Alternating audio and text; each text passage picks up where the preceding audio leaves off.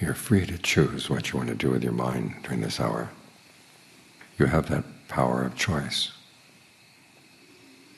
The question is how to make the best use of it. You can focus on the breath. And you can breathe in ways that feel good, or you can breathe in ways that don't feel good. So you ask yourself, why breathe in ways that don't feel good? You've got this opportunity right here. You read in John Lee how you can make the breath really comfortable throughout the body. And given that there is that possibility, why not make use of it? Explore that.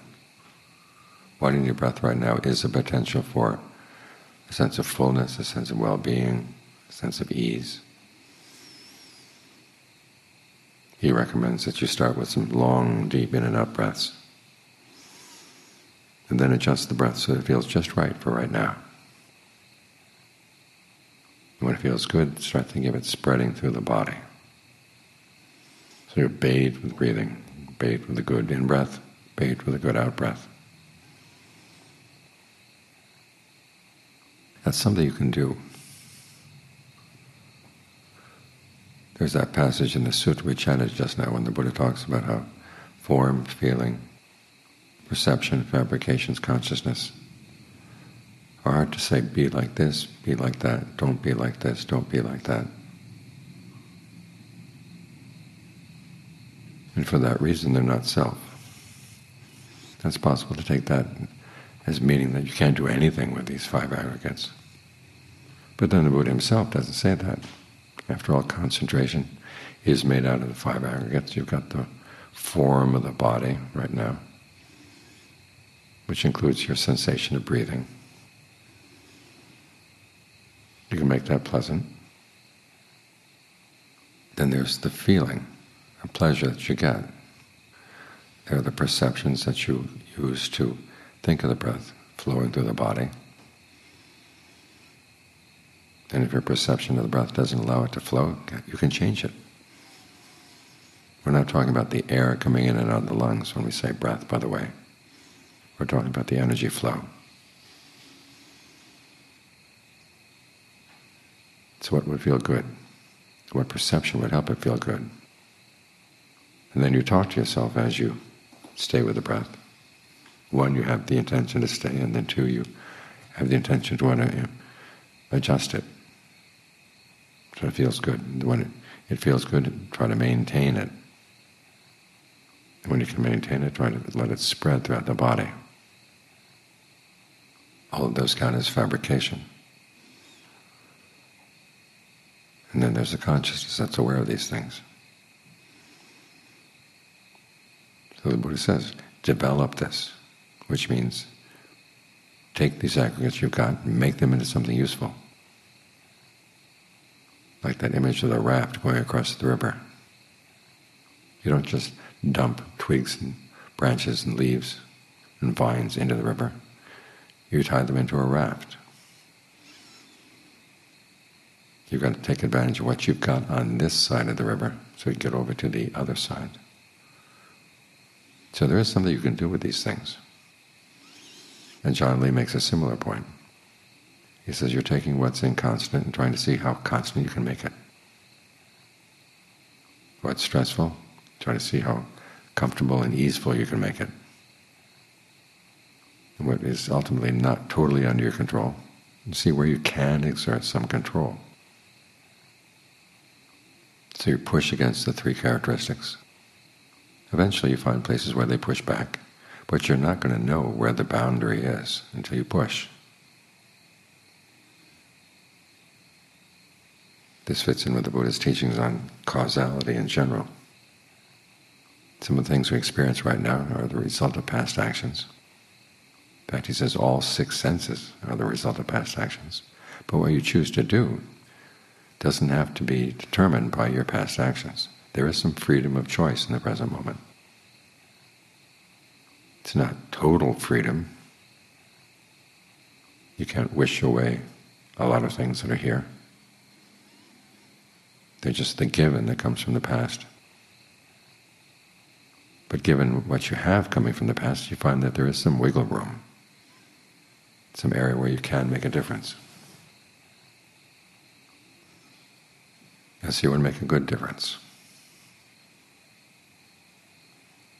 As the Buddha said, if everything were determined by the past, then the idea of something that should be done or shouldn't be done would have no meaning. It all would have been determined a long time ago.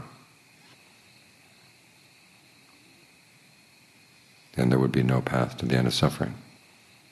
But we do have this freedom of choice. He doesn't explain where the freedom comes from or how it happens, but it's there. So you might as well take advantage of it. This is a principle that we apply to the entire path. We hear so much about acceptance, acceptance, acceptance. Well, yes, there are some things the Buddha has you accept, but there are a lot of things he says you don't just sit there. You've got good potentials inside. Make the most of them. Try to find where those potentials are.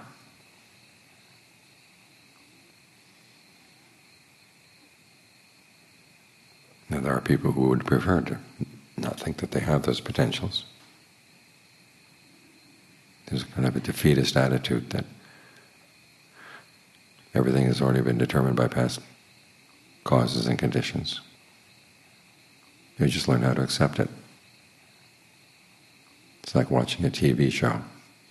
The TV show was probably recorded a long time ago.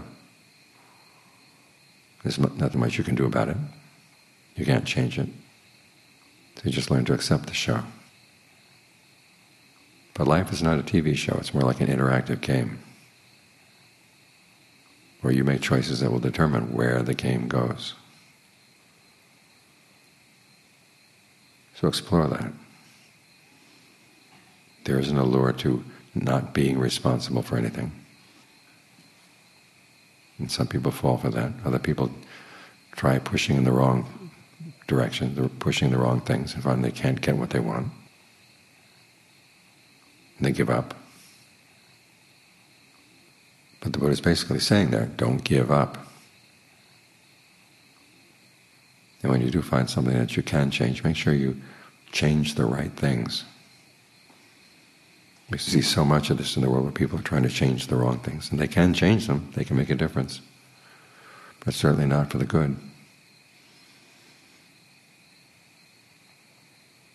You look around, you see war,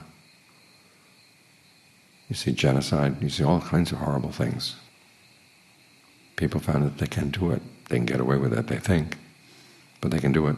Sometimes it's all very misguided.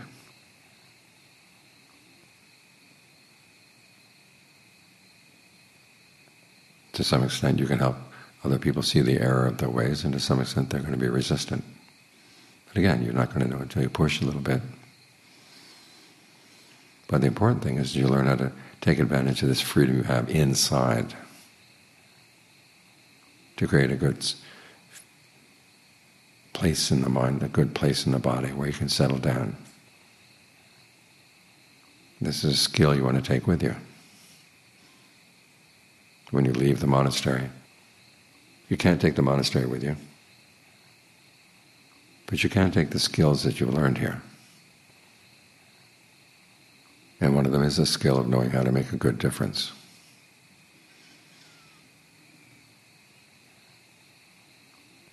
And the skill of having the right attitude that you're not going to know where you can make a difference or you can't make a difference until you try. So you keep trying.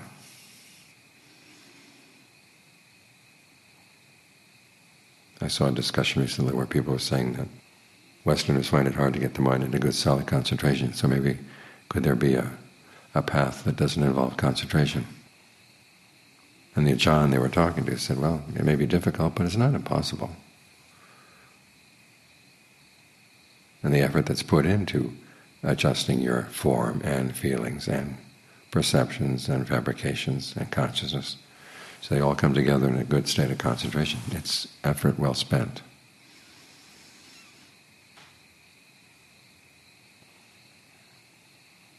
And the Buddha himself points out there's some things you accept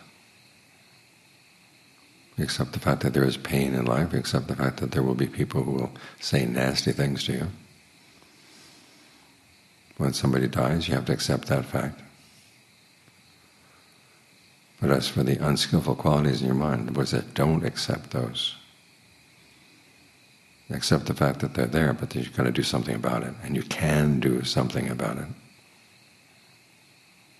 In some cases, doing something means simply watching them. And when you give them your steady gaze, they get embarrassed. It becomes obvious that these are stupid things. And simply you haven't been paying careful attention. This is why that part of the mind gets away with doing what it wants. But then there are other things in the mind where you give them your steady gaze and they stare right back. They're not going to be embarrassed. That's where you have to do what the Buddha calls exerting a fabrication. Look at the way you're breathing, look at the way you're talking to yourself, look at the perceptions and feelings that you're applying, and see where you can change them. Try to figure out where's the allure of that particular cause of suffering. And sometimes you say, I don't like it at all, but it's there. And the mind is going for it. There's something there that pulls the mind to it. But try to figure out what that is. Here again, there are some people who tell us just to let things be, don't try to figure them out. Just accept them. But again, that's defeatism. You can figure things out inside.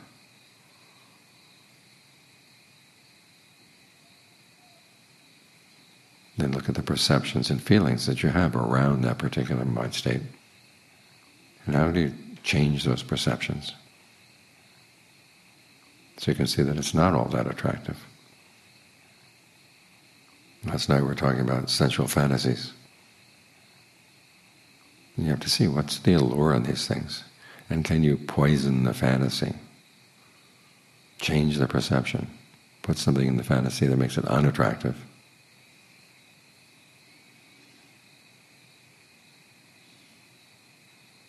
So the next time it comes up, you go straight to the poison. And you find that the whole process begins to lose a lot of its appeal. That's the important thing. We go for these things because we've learned how to associate an allure with them. And the allure, or the association, is pretty arbitrary. And as long as it's arbitrary, you can change it. And you find that it is for your long-term welfare and happiness to do that. Because that's what the good thing about knowing that there is a path.